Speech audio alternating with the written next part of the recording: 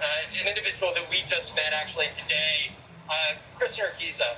Your father, Mark Urquiza, you laid him to rest yesterday, and you were telling me that just a week ago you were coming into town from California when you got the word that your father passed away from COVID.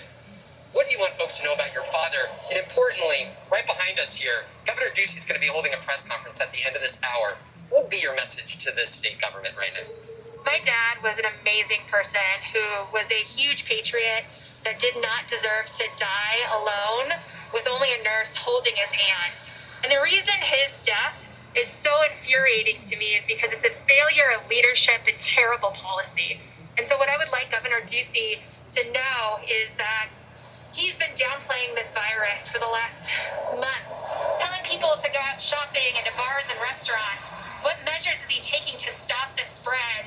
And additionally, Black and brown communities here in Arizona, as well as indigenous communities, are seeing the biggest impacts of COVID-19.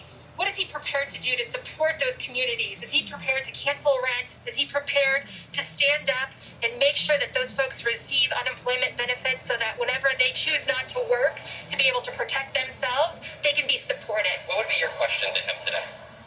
My question to Governor Ducey would say, when are you going to take the coronavirus seriously, shut down the state, and require people to wear masks?